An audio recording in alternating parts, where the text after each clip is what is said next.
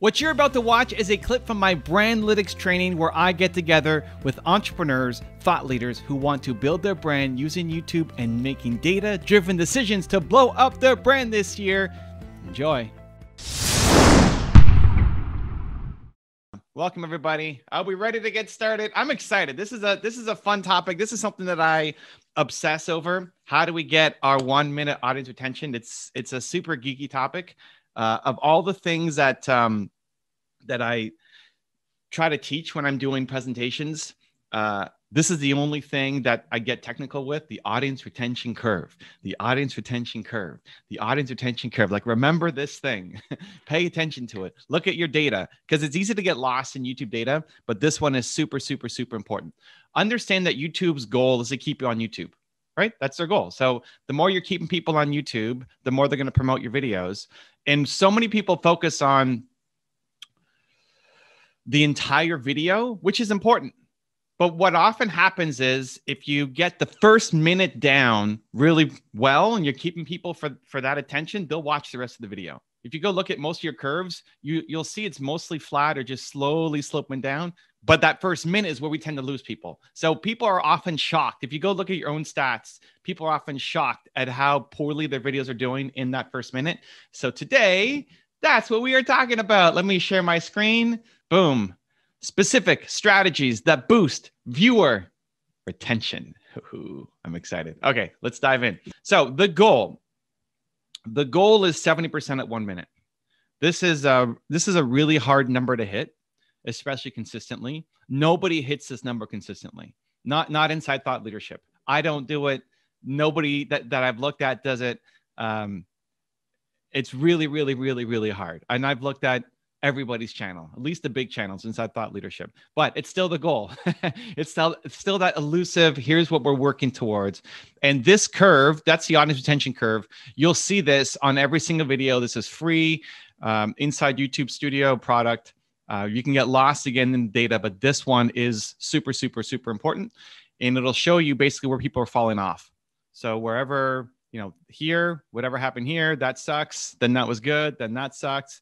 And then that sucked at the end. And then these little peaks here, this is what we're going to share to social content, right? We've talked about this in the past, but just quick refresh. This slide is one of you guys may have seen in the past. 1 minute retention. This video we did had 73% at 1 minute, has almost 3 million views on the channel. And this is what a typical curve will look like, right? It should be slowly just declining over time. And it's this part that we're really trying to optimize in this first minute, trying to make sure that we're keeping it not that big a slump. So you'll always get this. You'll always get this little drop here at the beginning. The key is not making that drop and losing 40% of our audience, which happens to a lot of channels. So here's something that we haven't talked about yet that I wanted to just bring up on your radar. TubeBuddy has a tool that I requested and helped them build called the Retention Analyzer. Now, it's a little buggy, and they don't update it very often because they basically made it for me and some of the people who like using it. But it's not part of their core thing that like everybody's using it for. But if you are using TubeBuddy for split testing right now, TubeBuddy is a tool that we use. We've done over 10,000 split tests on the channel, thumbnails, titles, etc. If you're on that program, you're on that package, I think that's $50 a month, something like that. It's not crazy expensive. They have something built in here as well called Retention Analyzer. So if you go to your TubeBuddy, you click on Data and Insights on the left, and then scroll down to Retention Analyzer, it'll pull up your most recent. It's not all. It says all videos. It's not. It's going to be your most recent, I think, 50 videos. And then you can sort by retention at various timestamps. So I'd say we sort by the 1 minute mark and see where you're at. And you can just get a sense of how well you're doing, which videos are performing well, which videos aren't, just to give you a sense. Instead of having to go videos one by one, this will help you get an overall sense and see where you're doing well and which videos are not doing so well and where you need to make a few adjustments to help your channel grow. So I would definitely check that out. If you're on the package for the split testing, you're already paying for this anyway. So you might as well take a look and see which videos are performing well and where there's some room for improvement. Okay, so today we're going to talk about a lot of the do's, but before that, I want to talk about some of the don't do. So these are the things you want to avoid when you're starting your video. Okay. These will destroy your audience retention curve. Intros. Hi, I'm Evan and I XYZ, right? No intros. Live stream welcomes are the worst. You know, a live stream, the first couple minutes usually really suck on a live stream. You're welcoming people, you're saying hi, you're asking about their day. That's great for a live stream environment, but not great for a YouTube video. Again, we're trying to assume that people who are watching our videos don't know who we are. That's our target audience. We're not talking to our subscribers. We're talking to our non-subscribers. This is the first time they're seeing you. So we want to hit them with something that's going to be really powerful. Don't do a sizzle reel. You getting out of your car looking fancy or on stage looking like a special person. Like none of that stuff really brings in a lot of attention. Call to actions. We don't want call to actions at the beginning because we lose people. You'll see a big drop in your audience retention curve. And then audio only. Audio only is really hard. I'm working on a couple strategies actually with some podcasters. Like, how do I turn my podcast into a YouTube video when I don't have video, when it's just an audio stream? And every time I've seen it, it's really tanked. But if you can make it visually appealing, I think there's a case. I think there just hasn't been a lot of innovation on the podcasting side for how you can play with visuals. So these are all the don't do's. Don't do any of these things. And if you're looking at your data and you're seeing that you're at 40% retention at 1 minute, you're probably doing one or multiple of these, and it's not helping your videos grow. Okay, so we just finished a breakdown of 990 of our videos. This just happened on Tuesday. So what day is today? Thursday. So 2 days ago. I haven't even gone through all the data myself yet, but I had one of my guy. I have a full-time data analyst on my team, and that's what he does: is goes and looks through our data and gives us suggestions on what's working, what's not working. And he compiled this giant spreadsheet of which videos are popping hard. You know, we're at 78% retention at 1 minute, and which ones are underperforming. And so I'm going to share with you some of the insights that we found today, which I'm excited because I didn't even know some of these things until Tuesday. Having a full-time data analyst really helps. So I'm excited. Let's dive in and look at some of the data. Okay, so that first minute, again, our goal is to capture attention. So multiple camera angles we found really has been helping. And this is some of the stuff that I used to do that I haven't done as much. It's shocking when you look at your data, you might find, oh, something I was doing back in 2019 is actually outperforming what I'm doing right now. And all of these numbers are for the past 90 days on my channel. So it's not lifetime of video. This worked. I've been around for 12 years or something. So it's not like this worked back in 2014 and it doesn't work anymore. All the stats is based on the last 90 days. So multiple camera angles. We did 4 transitions in the first 15 seconds, and that helped lead to 78% at 1 minute. Okay. Getting outside, switching up the background, having some color.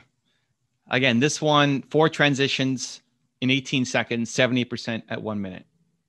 So I'm seriously looking at, okay, what could we do besides just using, I love my studio, but besides just using the studio, what else could we use? Where else could we go?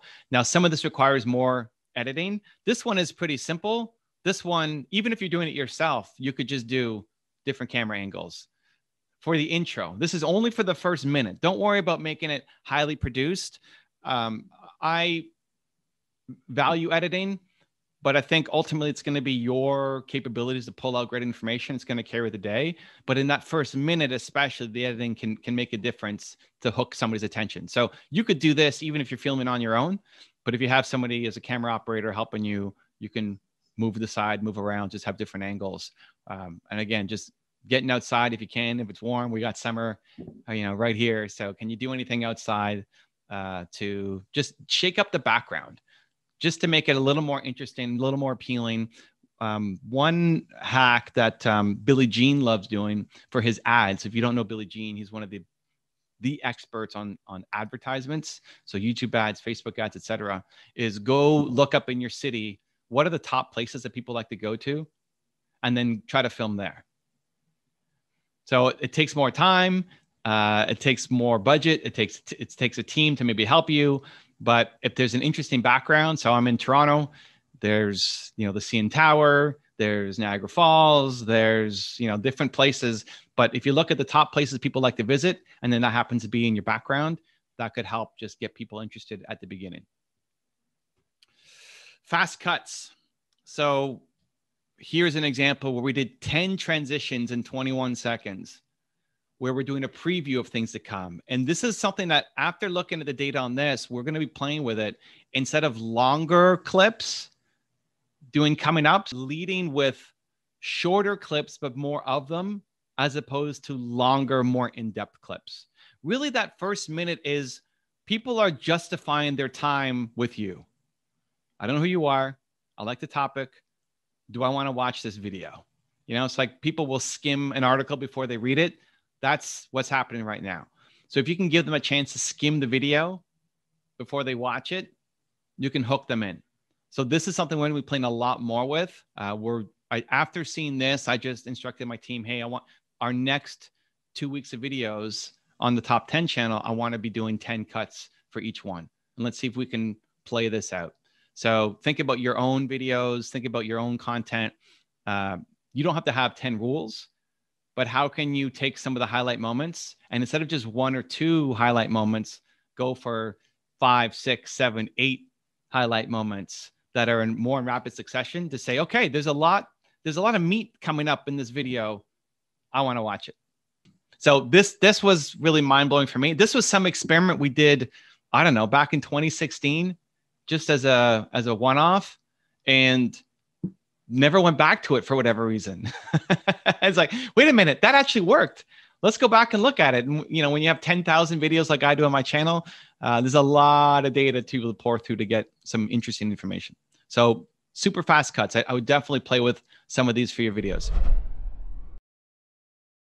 Today's topic was my process to review channel analytics. So frequency is the easiest one to understand.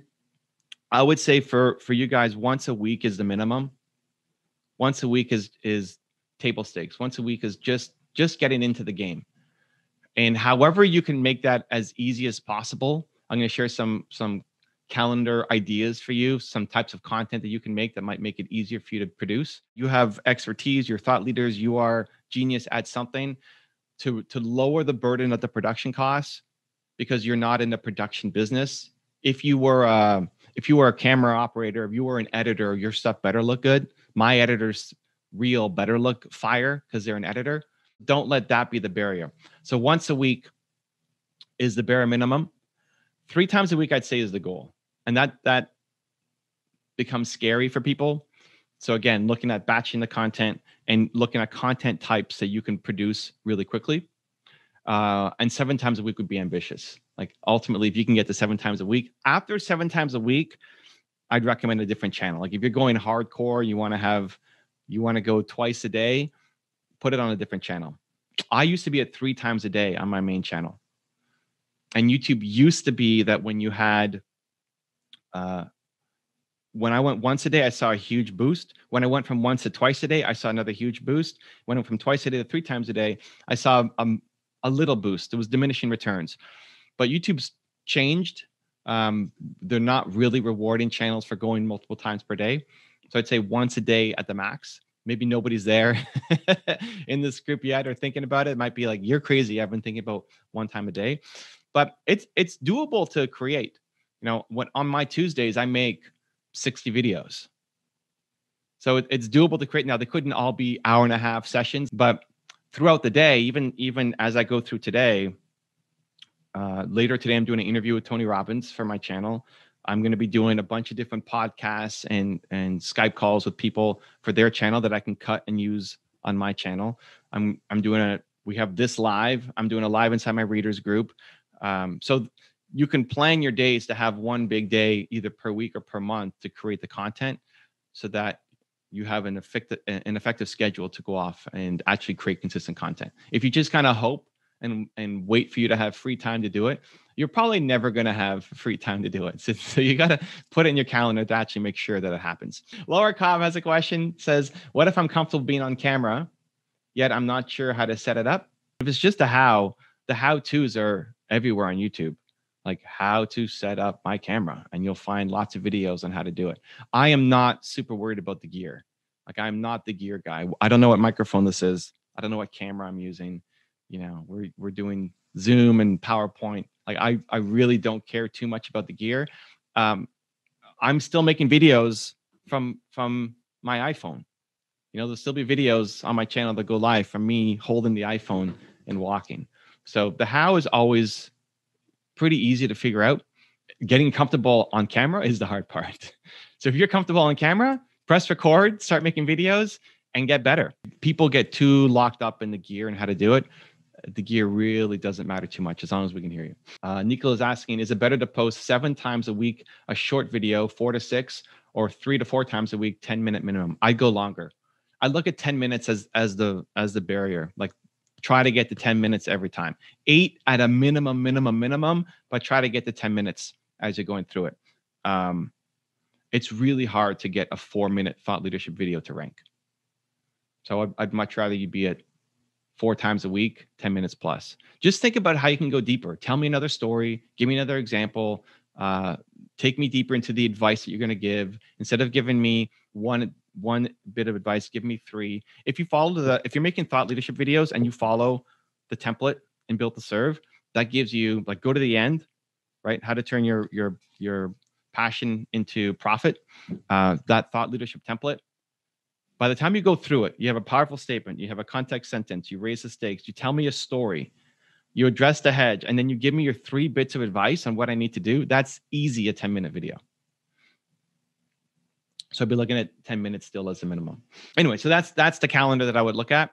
Once a week minimum, 3 times a week is the goal, and 7 times a week would be ambitious. So how do we do it, right? How do we do it? Like, you look at that, you say, oh my God, that's crazy. Number 1 has to be batching content. Batch your content. Set aside a day or half a day to make content. If you set aside half a day per month, you could make 4 videos in that time and have a video a week. If we're talking about just bare minimum to get started, for people who are starting and stopping, right? Because by the time you just get set up and put the cameras on and just get into the vibe and the zone of being ready to make a video and get the nerves out and everything else, you could make more videos in that time. The time it takes you to make your first video and the setup, you could make 3-4 more videos in that same amount of time. So batching content and creating a day. So this is when I used to film in my studio. This picture, that was at my dance studio. People asked me if that was a green screen behind me. Like, why did you put a shopping mall as a green screen? It's like, because it's not a green screen. I'm in a mall. This is my dance studio.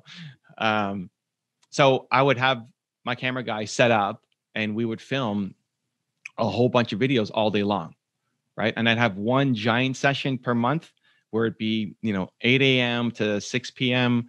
almost straight, and just taking a break whenever I needed to go to the bathroom or eat something, and then just keep go.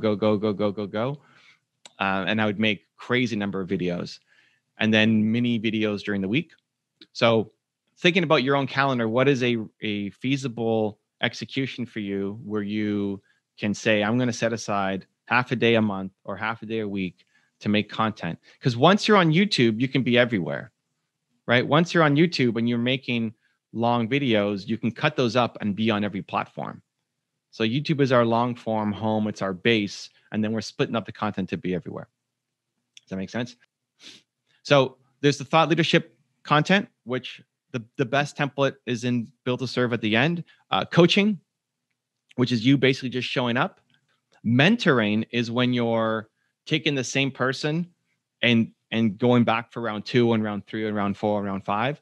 So think about some of the people that you have helped, who you just have a great vibe with, who you love being with, who they take your advice and they do something with it. And then having a series with them to say, hey, do you want to turn this into a monthly series? So we can then check in with them and seeing how they're doing. And hopefully they're taking the advice and they're growing and they're learning and they're improving. So that's mentoring. Interviews, you could be interviewing other people for your channel. So, I don't like an interview only channel because I want you to be the thought leader and the expert. But as part of a content mix, it could be great. And then the last content type is Q&A. And Q&A is where you're basically just taking questions from your audience. So you can look at your comments. You can look at your YouTube comments, your Instagram comments, any other social network if people are asking you questions. If you have no questions coming in yet, then you can look at other people's comments, because chances are that guy is not answering his comments. And so Ryan can say, hey, I saw this comment. You don't have to say this comment was on my channel, right? We're not lying here. We say, I saw this comment that said this, and here's how I would answer it. Whatever the comments are on your own channels first, but if nothing, then go to other people's comments. Go to my comments. I mean, we're responding to all the comments, but it's not me doing everything. Go to Gary Vee or Grant Cardone or anybody who is in your industry. I'm thinking of the people in my field, but in your industry, look at their comments, take 5 to 10 questions and turn it into a video. So the topic today, how do you reach out to other YouTubers or people in your field to collaborate with? And I'm just going to shorten this down to collaboration. So judging the value. Okay, this is a little bit controversial, the value of collaborations, because when I was first getting started, everybody said collab, collab, collab, collab. You got to do a lot of collabs. You got to do a lot of collabs. Collabs are the secret answer. It was the buzzword, I guess, at the time. And I set out to try to do a lot of collaborations. The biggest one that I did earlier on in my channel growth was this one here with Charisma on Command. This is the biggest one that I've done. The channel that was much bigger than mine, right? So now he's got 4.5 million subscribers almost. And he made this video on me talking about how to be a networker. And I never considered myself to be much of a networker. But he called it the introvert's guide to networking. He called me a master networker based off this event that we're both at for YouTubers. And I basically introduced a lot of people to him. My strategy for networking was really just listen to what people need and then try to introduce them to somebody who can help them with that. Much more than me going up to people and say, hey, I'm Evan, how are you? I suck at that stuff, but just basically listen to what people need and then help them. And so with Charlie, this is Charlie who runs Charisma on Command. That's what I did. I just helped him at the event, say, hey, well, what are you trying to find? And he told me, and I introduced him to a couple of people who I knew. And then all of a sudden I'm a master networker and he's making a video on me. So this video worked out pretty well. It was super humbling, very complimentary. And at the end, he even linked up my channel. So I took a screenshot of this end card, because that's, if you click on this, you'll go right to my channel. And that's ideal in a collaboration, is that it's not just a link in the description, but that they're actually linking you up on the end card for them to go right to check out your channel. Okay. So I thought, oh my God, my channel is going to blow up. This is amazing. This giant YouTuber is featuring me. This is fantastic. Come on, let's go. And then I looked at the data, like, when is this video coming up? He told me he was making it. It launches. Let's go. Come on. My channel's about to explode. And then here were the numbers. So this is the day that the video came out. So these are my subs. These are my subs gained. So I was gaining for this month, right? From the 1st to the 17th, I was gaining 1,088 subs a day. Then when that video came out, I got 2,000, 2,100. The next day was 1,200. And then the next day was basically back to my average. So over the course of, that video coming up, those 2 days that it came up and popped, I gained an extra 1,200 subs over my average, right? An extra 12 over my average. And that was pretty good. I mean, it's decent. It didn't blow up like I thought it would blow up. It's kind of the heartbreak every now and then when you think something's going to do super well and then it just doesn't get you the results. It really made me start to question, is this even worth it? Is it even worth spending all this time doing this collaboration versus just making another video? I'm already getting 1,088 subs a day. Should I just prioritize making videos instead of trying to set up collaborations? And after this is what I ended up really focusing as my strategy to grow my channel. I doubled down on content creation, not collaborations. It was a big shift. I love collaborations. I still do a whole ton of them, but I think for the ability to grow your channel, the consistent content is going to be your #1 place to actually get the results. So I've done a ton of collaborations. I'm doing a lot more today. This Thursday is my public facing day. So the things to think about: time, travel, coordination, expenses. is it worth the extra effort? Does it help? Sure. But is it worth all of that extra effort to try to go off and do the collaboration? Now, the one with Charlie that I did on Charisma on Command, I was already in the event with him. We were already there. We're in Palm Springs. We're doing this YouTube event. So I didn't have to do any real extra work. I was just trying to help him out. And a lot of collaborations have happened at those events. Now, we don't obviously have those events happening right now, but at events, there's a lot of collaborations happening at conferences where they pull you aside to say, hey, can I do an interview with you? Hey, can we make this happen? And so those are always fun to do and can help your channel. But if you're going to set up a separate thing just to do it, it may not be worth it. Is it worth you to, on the back and forth, on the coordination, on the travel and the expenses, all of that, if you're only looking at subs gained? There's other reasons to do it, but if you're only looking at subs gained, it may not be worth it. Again, versus just making videos. My typical advice is just go back to default making videos, because every video you make is another shot for people to find you. And it's usually better for the long-term results for your channel. I would say if they're 10 times bigger than you, those are the collaborations to go after. If it's somebody who's just your size or smaller, if all you care about is channel growth, if there's no other value, you love them, it's fun, it's biz dev, there's another strategic reason. If all you care about is channel growth, I would be looking at only doing collaborations with people who are 10 times bigger than you. A lot of times the value just isn't there to do most collaborations. And this is so against typical advice that people give. But this has been my experience from doing tons and tons of collaborations, that unless they're much bigger than you, it's not going to drive a ton of traffic.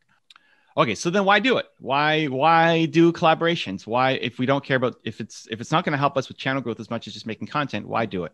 Well, the first is networking, right? Yesterday, we're talking to pre-show too. Pablo was talking about my one-on-one with Jamie Kern-Lima. You know, she just created her book, Believe It. We did an IG live together. We both have our eyes closed here because we're doing a prayer. I asked her to do a prayer live for us, and she had never done a prayer live on Instagram. So we did one together. And we're going to turn this into a YouTube video. So, you know, Jamie, I've known for a year. I met her at Brendon's house in Puerto Rico, and she's part of our beach gang. And it's just good. It's good karma. It's good networking to support the people in your community who are doing things. She went from being a waitress and having $1,000 in a bank account to selling her business for 1.2 billion cash. So even if it doesn't blow up the channel, it's still good for my business. It's still good for my relationship, and it's still just good karma to do. And it's fun. I like doing it, right? Much more than this video is going to help blow up my channel. Okay. Brand building. I mean, when I do an interview with Tony Robbins, that could help the channel, obviously. But it's a lot of work. It's a lot of work lining up big people. It's a lot of work. It's a lot of work reaching out. It's a lot of work maintaining the relationship. It's a lot of work figuring out the times, figuring out the technology. It's a lot of work to make this 21-minute interview happen. But it's great for the brand. So there might be people who you bring on who could really help you with your brand.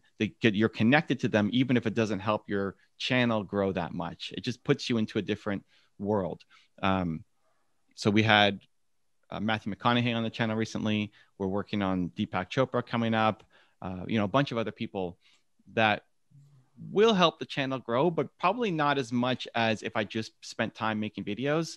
But having them on the channel elevates the brand of the business that much more. So brand building, biz dev. This was a client of mine, Stephen Kelly. He used to run Sage. Sage is an accounting software company, one of the FTSE top 100 companies by market cap in the UK. And he was the CEO, multi-billion-dollar company.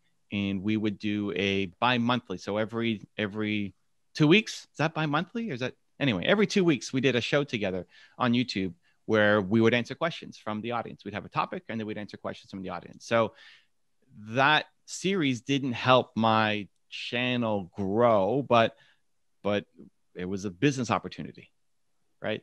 I mean, if you look at the views on those videos, they probably did worse than a typical video, but it was a business opportunity. And I grew to really love Steve and his view and his perspective. So it was super fun to do.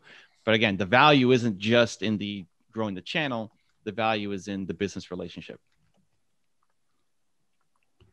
And then it's fun. I mean, I think people discount just having fun is a good thing. I'm going to do a whole bunch of interviews today, and most of them will be on smaller channels. You know, like this one, I don't remember who this guy was, or what his channel is, but it's fun. Like, I like being the first person on people's channels. A lot of times I'm the first person they've ever interviewed. And then they use that interview to go get other people to say, hey, we had Evan on the channel. Do you want to join as well? So I just find it super fun to do, even if there's no immediate ROI. One example, there's a guy named Nick, who I was one of the first guys to reach out to him. He started an Instagram account called Book Thinkers 4 years ago when I launched my book, Year One Word.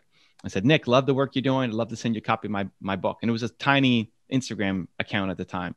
And he later said I was the first author to reach out to him. I was the first author to recognize him and say, good work. And can I send you a signed book? Fast forward to now, 3-4 years later, I launch Built to Serve. And all of a sudden, Nick has the largest network of Instagram accounts for nonfiction authors, right? So he's profiling nonfiction book reviews, and he's got the largest network of Instagram accounts for it. And when I said, hey, I got Built to Serve, do you want to review it? And now I haven't really been in touch with Nick for the past 3 years in between that.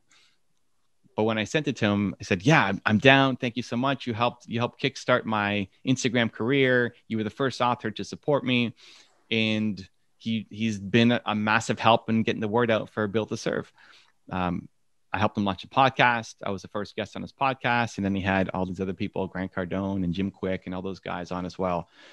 Now, I didn't know that Nick was going to be this guy. And most people flame out. Most people, if you're their first guest on their show, most people don't take it seriously and stop and quit. And they only go 5 episodes deep, or some people never even release the episode.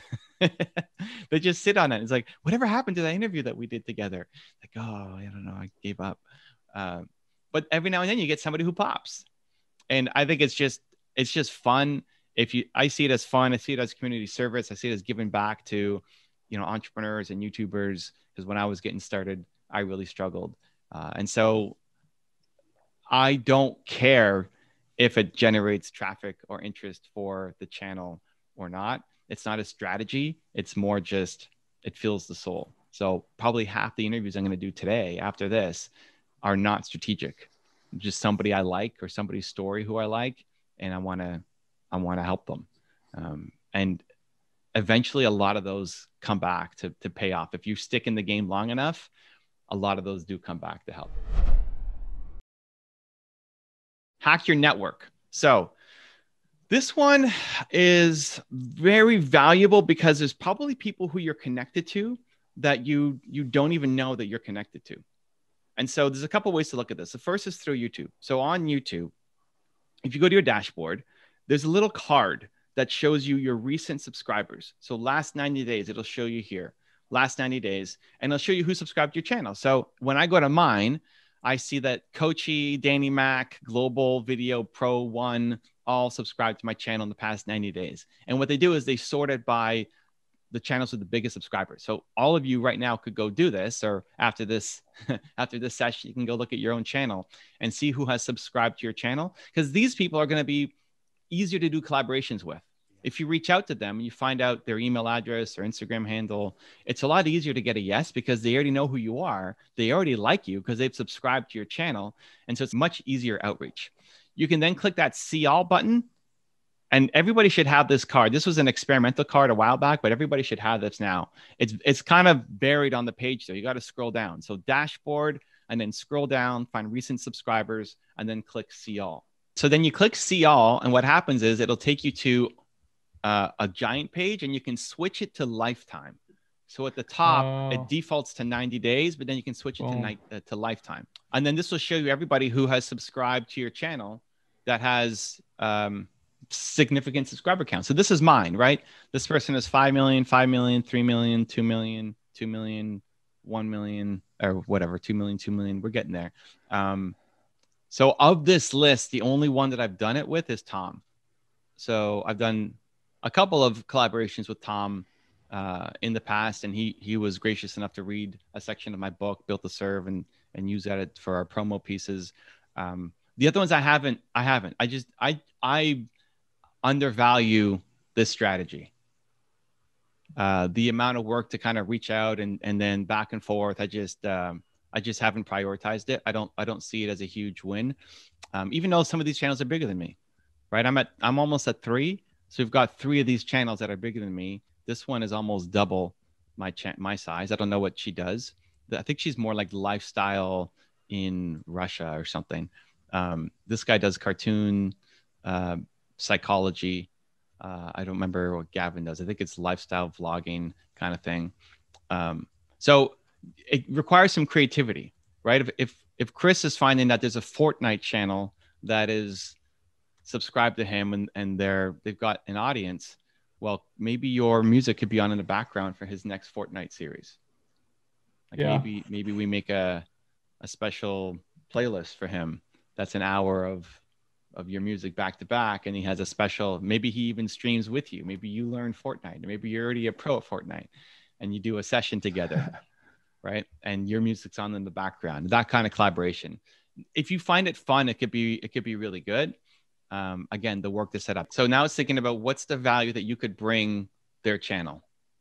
Like, what are you an expert at that they need help with, that they're not good at, that they could use some content for? First off, if you go to their about page, there's usually some kind of contact information. Like you go to YouTube, look at their channel, and there's an about tab. Click on that. It'll show you contact information typically for them. Often it's an email. If not there, then you've got a Twitter or Instagram account that you can connect to. That's how you reach out and you say, hey, thank you. Hey, it's Nicola. Thank you so much for subscribing to my channel. It's awesome. Do you want to do some kind of collaboration together? I'd love to make a video on your channel about 1, 2, 3, right? So you look at their channel, you see what they're great at, and don't just do the exact same thing that they're great at, because that's competitive, but what are they missing? And then those could be topics for you to be able to reach out to and share.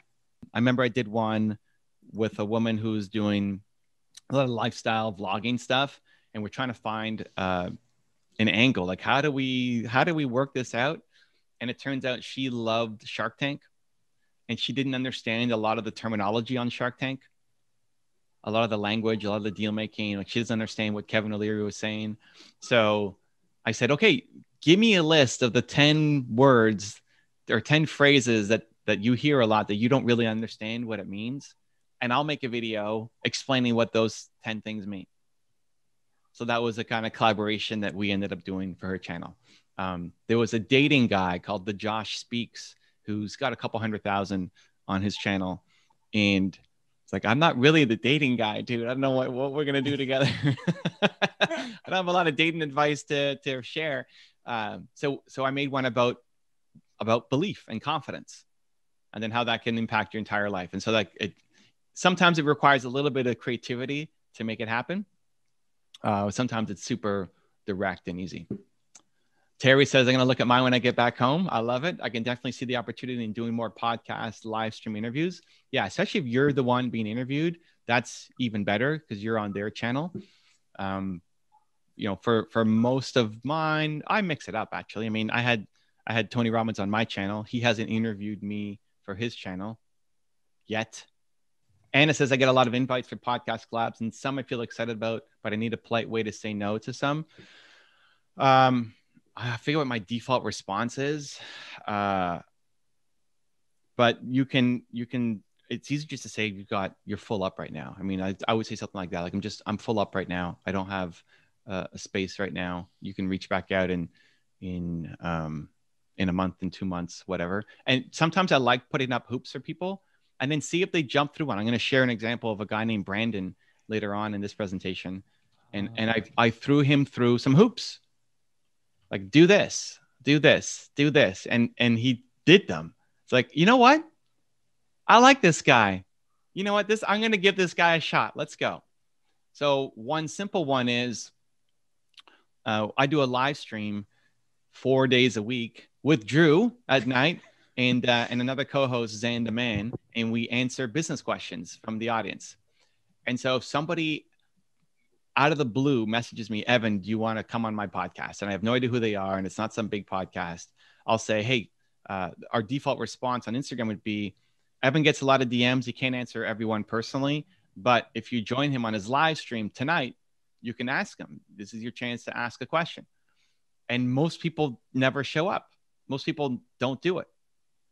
Like, it's a free live stream happening tonight. You get to ask Evan. If you're not going to spend the 8 minutes to show up at that time, then I'm not going to invest the time to, come on your show or your podcast. So you throw a couple of hoops in there just to weed out the people who are actually interested in it, genuinely interested in it, and will do the work.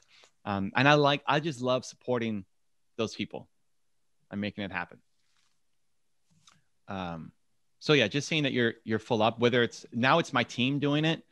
They'll respond typically saying that, hey, Evan's full up right now, but join him on his live stream. But it could be you as well. I mean, I'll do it with some people. There are a bunch of things I have to say no to. It's hard. It's hard to say no to people, but at the same time, you have to protect your time and your energy and the work that you're doing. Terry says, your gaming live stream is awesome. A great way to engage. Yeah, it's super fun. And some people do show up, and the people who do, they get the extra love, and the people who don't want to put in the little bit of extra work. It's not like I'm asking, hey, buy this $1,000 ticket and you might get a chance to talk to Evan, right? It's like, no, this is a free thing happening tonight. Come by. It's a little bit inconvenient maybe for your time, but we're going for an hour and a half, 2 hours, 4 times a week. Pick a time, come on out and ask Evan your questions. So anyway, so hacking your network, right? There's probably people already. Most people don't do this. Most people didn't even know this feature existed, right? Did you guys know this even existed on YouTube? So you can look at it, and if you just scroll down every now and then to this one on your page, this keeps updating. This is on your dashboard, right? So you can just every now and then just scroll down, and it'll show you if any 3 new ones that are big subscribe to your channel. And the faster you catch it, the easier it is to do some kind of collaboration with, right? Unfortunately, there's no notifications, at least that I know of, to be alerted. Big channel, just subscribe to you. But at least this used to be a lot harder to find out who is subscribed to your channel because you just see a number. But anyway, these are great potential collaborations to reach out to and just keep track of. We can just go cold. We can just say, here's my dream list. Here's my bucket list. Here's my ideal 100 that I want to reach out to and start working towards them. But an easier way is people who you're already connected to, who you may not ever have heard of, but they've got an audience and you can do something with them. I'm excited for today's topic. This is a good one. This is why I always love making the topics around what do you guys want to talk about, because I don't know that I would have come up with this as a topic, but you guys picked it. So I'm excited to go. Today's topic: how do you move people from watching your video to some kind of offer?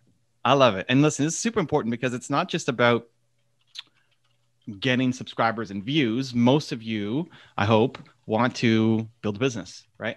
We're not just trying to be influencers. We're trying to actually build a business, try to make money doing this, just so we can hire a team and reach more people and continue to expand our reach. I've got 30 something people on my team. That doesn't happen if I'm not, making money from the videos. It's great to have however many millions of subscribers and views and all that, but we have to be able to turn it into something. And with offers, you can also go deeper with people. Okay, show the process.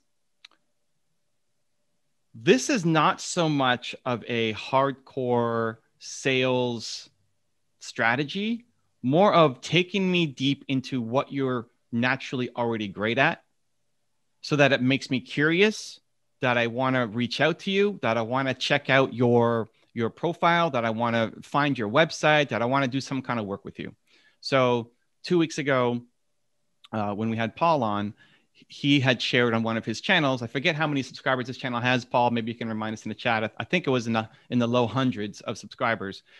He was posting these short videos and 3-minute videos here, and it had 34 views. And he does hypnosis. And then he posted a full video of his stage work, of him doing a full show. It was an hour and a half, and this was not with any paid. This is all organic. Got 4,000 views for a channel with a couple hundred subscribers. That's fantastic. And we use that in the context of longer videos work. It's really hard to get a 3-minute video to rank. So longer videos work. I'd love to see at least the 10-minute mark, but if you can go an hour and a half, that's fantastic. We're getting some of our best results with 3-hour videos, 8-hour videos. Though mashing up pieces together could be really good. And I'd love to see just trying to go longer on the content. Maybe you can get that to 6, 7, 8. You'll start to see better results with where YouTube's at right now. That was what we talked about a couple of weeks ago, though. But for this, it's showing the process. So if Paul's got a great hypnosis show, if he keeps putting out the show, even if he never says, hire me, even if he never says, buy my book or buy my course or bring me to your event or I do corporate gigs, even if he never says that, just showing the process will get people who want to work with him. I got my first speaking gig. That's not true, not my first speaking gig, but one of my first speaking gigs, my first like big speaking gig, I guess. The first where I was the keynote speaker, was in Kuala Lumpur, and I got flown in because the guy had seen my YouTube videos. And I never had anywhere in my videos, hey, hire me. If you need someone to speak, hire me, hire me, hire me. Because I was showing me speaking, people reached out and wanted to hire me to come and speak. I still get a lot of my speaking gigs now, mostly virtual, all virtual right now. But I still get them all because people see me speak on my YouTube videos, even though there's nowhere actually in any of my sequences or funnels or anything that talks about me being a speaker or hiring me. They see it and they want more. So Paul, if Paul kept putting on these hypnosis shows, that's what he does. Again, I know right now might be a little difficult during COVID, but if he's putting on those shows, he will get corporations and organizations reaching out to say, hey, how can we work with you? I love that show you did. Can you make that happen for us? Make sense? Paul says, yeah, that channel was a little over 100. Right. So channel, this again shows the process of what you're great at. This required less work to do than a lot of his full on videos where he's direct to camera, because it's just taping the show. And there was no editing on this and no fancy music or anything. It was just the actual show. And it did really well for him. So congrats. What's he saying? Since I put that full stage hypnosis video, I'm up over 1,000% on views, view time, and new subscribers in the last 28 days.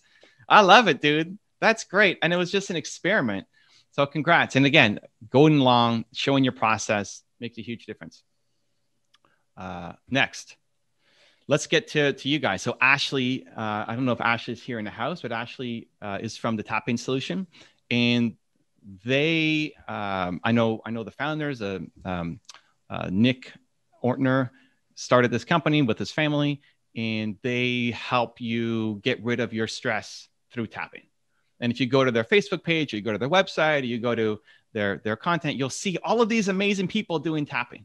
So you see Dr. Oz doing tapping. You'll see them teaching Wayne Dyer how to do tapping. And I don't know all the ins and outs, but you're tapping all the different, you tapping here, you're tapping here, and you're tapping on your wrists and showing people how to tap. Jennifer says she loves tapping. So it's great. And they have all these case studies and testimonials and videos. But here's what's interesting. When you go to their Facebook page, look at the top. The biggest call to action right here is use the app. And this is where you have to understand, what is the business goal that you're trying to accomplish? Where do we want to drive people? What do we want people to know about us beyond just watching our videos and education? What ultimately are we trying to sell? Are we trying to sell a coaching program? Are you trying to sell stage work, shows? Are you trying to sell an app, a book, mentorship? Like, what are you actually trying to sell?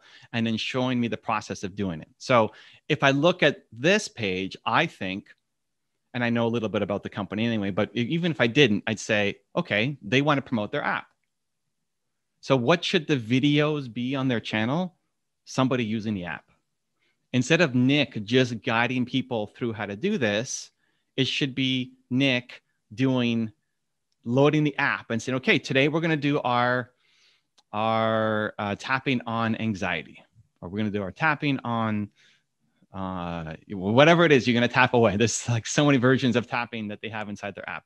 Having somebody actually load the app and then do one of the free tapping sessions as a video without even having to say that this is a free app or there's a 90-day trial or whatever offer you've got. Just the fact that you're using it makes me curious to say, oh my gosh, how do I get a part of it? Ashley says, this is for Ashley. She's writing, so you think you should like listen to the meditation that's in the app versus walking people through the meditation? That's interesting. Yes.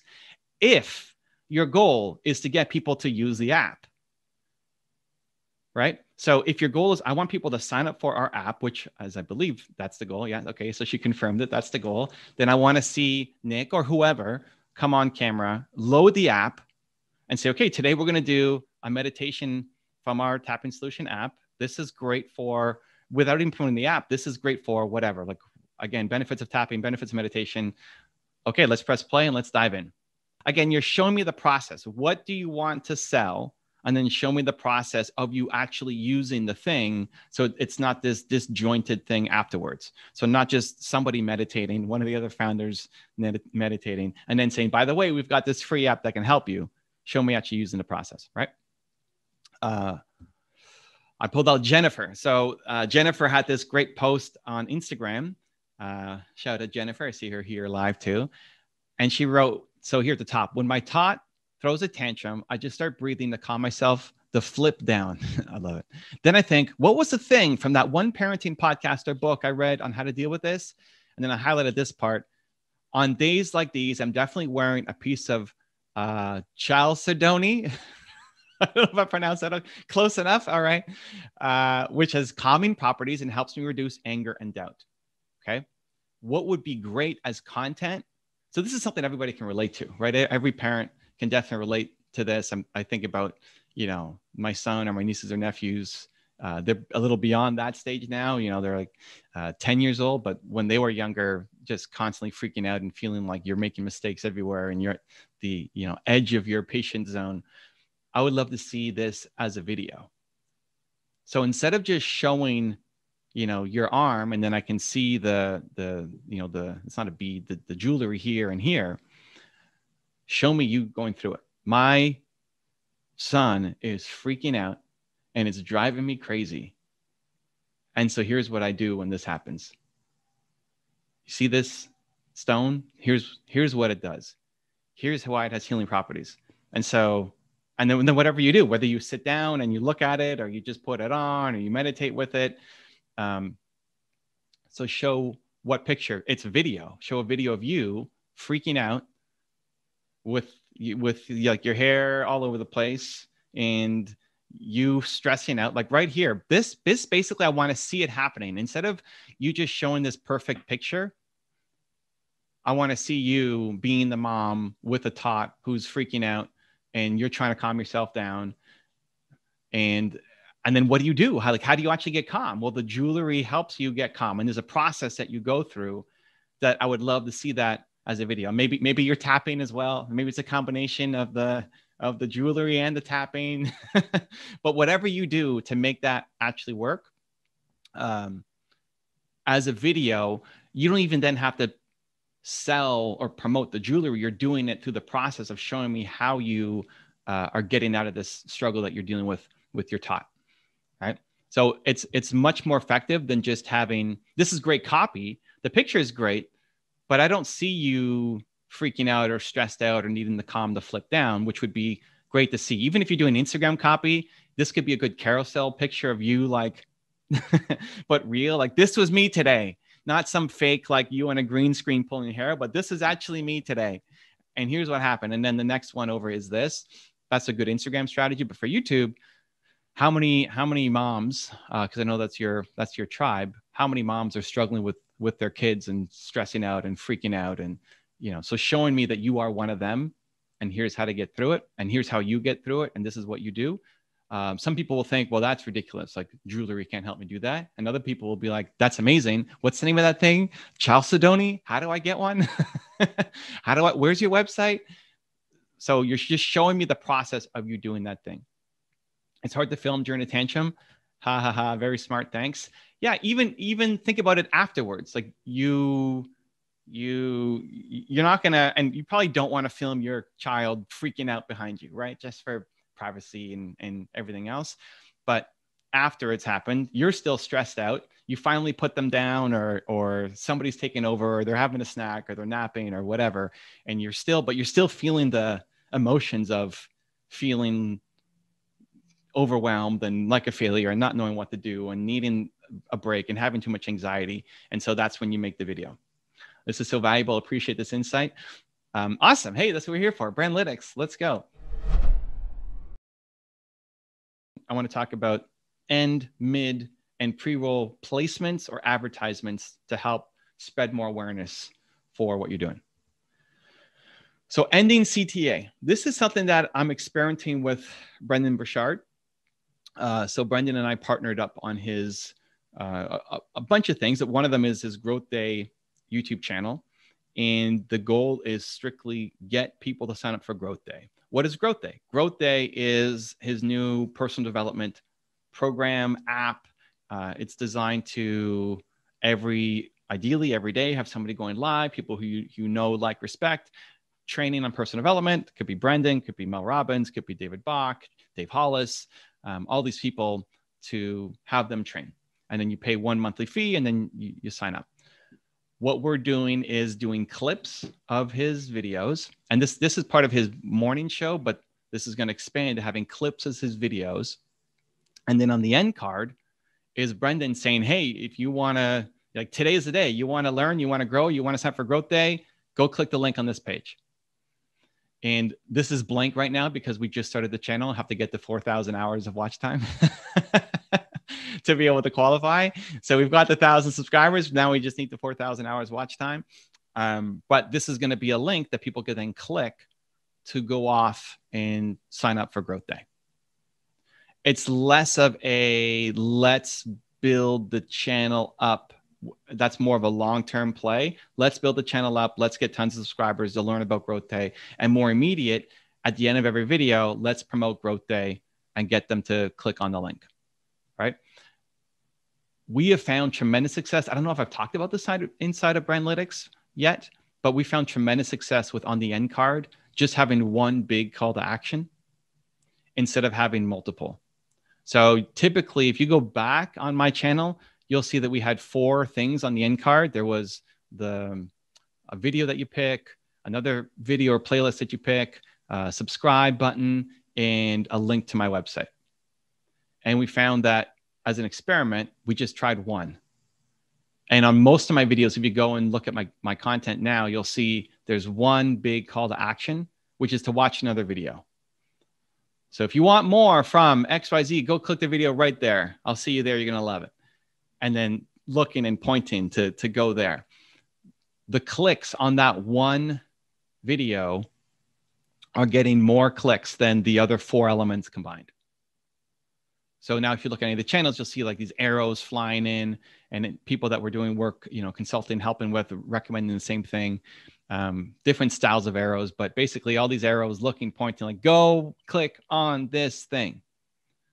So it's worth a test. I haven't done enough, and I don't know enough people who are doing the ending CTAs like this to drive to an offer instead of another video, but it's worth an experiment to see, hey, this is an option for me, because in my end card, in your end cards, you can link to another video provided you're in the partnership program. And if you're not, it's at least something you know about that you can build towards, but it could make a big difference for getting people to click over to your site. It's his new big passion project, turning it into an app, or I think the app is actually already out or it's about to be out. But yeah, it's awesome to see so much change in addition to the personal development field. So this is something to play with. I don't do it on my main channel, but we're doing it for Brendon on his Growth Day because the #1 goal is get people into Growth Day. Ashley, this could be an experiment for one of your videos, right? Hey, this is from our tapping app. You want to sign up for it? It's right there. Go click it, check it out, and measure to see how many clicks you're getting from it. So that's the ending CTA. What I usually do is the mid shadow, and this is much easier to implement as well as not impact where people go next. Because if you're doing this one, we're having a heavy focus on getting people to go to somewhere else besides YouTube. Where if your goal is to grow the channel and make it as big as possible, you want to increase watch time. And so you want to have a video at the end that you're guiding people towards. And it's always much better to have you picking the most relevant video and you calling out that specific video to go check out than just having best reviewer or most recent. Okay. I do this one a lot myself personally. So somewhere in the middle of every video, we have some kind of call to action. So this is one that I did for the book. So one of the advice that Brendon gave me for the book is have different people read the book.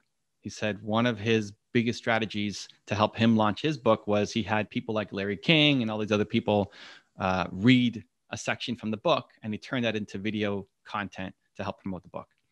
So my first question was, okay, would you be my first, Brendon? Do you want to read the book? And he said yes. And my heart was beating to ask him for that. And then I used that and got other people. So a lot of my videos, probably half of the videos on my main channel will have a mid shout out here of somebody reading the book. So this is an example of Jay Shetty, but we've got Grant Cardone and Kevin O'Leary and Ed Milet and lots of people in personal development that you probably know and recognize. And then it's check the link in the description to get your copy. So we're interrupting our video in the middle. This is a 30-something minute video, and this happens at the 10:56 mark. So somewhere in the middle of the video. If you do this kind of shout out at the beginning of a video, you're going to lose people because they don't know who you are. They're not ready for an offer. Your retention is going to drop. If you do it at the end, like this one, you're also going to lose a lot of retention because they just feel that it's a pitch. What's the advantage is you can actually have them click right here instead of having to click in the description. When you do it in the middle, there's usually very little retention drop because you've gotten them to watch, in this case, 11 minutes of a video. So they're interested, they're engaged, and they know that there's still another, 20 minutes left.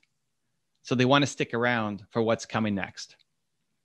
So Tom Bilyeu has changed his strategy and does a good job of this now, where he'll have a super quick mention at the beginning, but he'll interrupt his own interviews at an appropriate point to talk about whoever the sponsor is of the video. So somewhere in the middle of the video, in the most appropriate place possible. Normally for something like this, if we're doing 10 hard choices you need to make in life, we've probably included a Jay Shetty compilation or video somewhere here. And then right after you watch the Jay Shetty clip, there's Jay Shetty reading the book. Or right after you watch a Grant Cardone interview, there's Grant Cardone and I talking about the book. So this is to get people to click the link. It's in the description. We can't have it, clickable here as a big button like we can with other ones, but we can have them to go click on the link down below. Drew says, is that mid shout out baked into the video or you buy the ad slot? This is baked into the video. This is organic baked into the video. You could buy ad spots as well. And we'll talk about that. The pre-roll is usually better than the mid because we time it specifically around something that I'm talking about. So Jay Shetty shows up after Jay Shetty clip. Grant Cardone shows up after Grant Cardone clip. Even the topic. So Jay Shetty would read, this section he read was about relationships. Talking to Grant Cardone or somebody else is going to be a slightly different topic. There's different parts in the book. The Brendon Burchard one talked about purpose, the clip that he read from my book. So also trying to match it with the theme of the video. So if you're thinking about, you're making a video, you're going to have a call to action somewhere in the middle. While you're talking about your content, if you're going to make a 20-minute video or a 10-minute video, at what point, somewhere in the middle, like in the 1/3 to 2/3 mark, does it make the most relevant sense to talk about whatever offer you've got?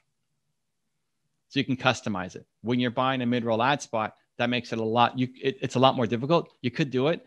It's a lot more manual to put a manual ad spot right here and then to target that with your own ad. And this is organic and free. So it's a constant driver. People keep watching this video. This kind of thing is better for a consistent ongoing offer. So I'm still going to care about Build to Serve in 5 years. It's not just my 2021 marketing strategy and then I'm moving on to something else because I don't care about the book anymore. It's a part of me. I care about it. It's deeply important to me.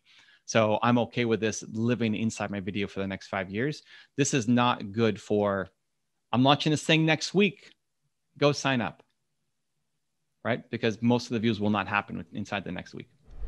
If you want to see this full video as well as train live with me twice a month to blow up your brand, join the BrandLytics training program. There's a link to join right there next to me. Continue to believe. I'll see you there.